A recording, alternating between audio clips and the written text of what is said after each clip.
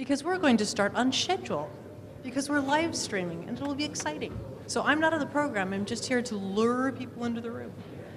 But I also wanted to say hello. My name's Deb Bryant. I'm from Oregon State University's Open Source Lab, and we're hosting Ignite tonight along with the sponsors that hosted the Government Open Source Conference. So we're going to do a little segue. We have folks from our conference here. We have folks from the community here, and it's pretty exciting. We have people that came from the conference from far corners of the earth. We have people here from Ireland, Japan, and Spain. Yay! We forgot to figure out, to use Google to figure out who came the farthest, but we're really happy to have them. We have people here from all levels of government, state, city, county, and federal government. So we have a pretty good conversation. And we have people from all sectors. We have community people, we have journalists, and people that are involved in the open government, open data movement. So we're very excited to be hosting this, and I think I've now talked long enough to get everyone into the room. And we're going to be able to start by 7 o'clock, so that's pretty cool. Anyway, thank you all for coming here. We're looking forward to the evening. Thanks.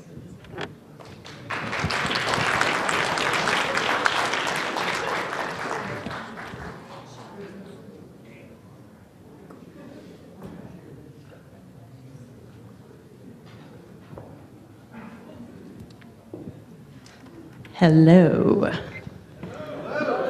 Oh, very enthusiastic. Good.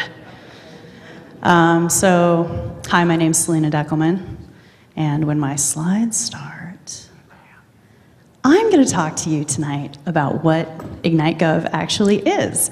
So, a lot of you, I'm sure, are here from GozCon. Yes, show of hands, GozCon, yes. A lot of you might just be here, not from GozCon. Ooh, nice, very good.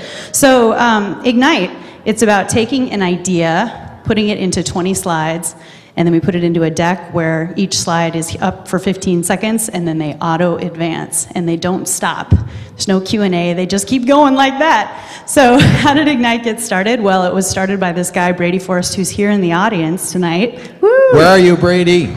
And, and Bree Pettis in Seattle. They had 25 people in a bar, and it just took off from there. So tonight, we're gonna have 11 different talks. We're going to talk about Facebook, lessons learned from civic apps. We're going to talk about middleware, real-time transit data, collaboration, and the real story behind open source adoption in the government. We're going to talk about how rules create crime, municipal websites, how much is your tweet worth to legislators, urban informatics in Bangalore, and government as community curators. So got an awesome lineup of talks, bunch of great speakers. Want to just say thanks to all the volunteers, the speakers, and the sponsors. And please enjoy IgniteGov.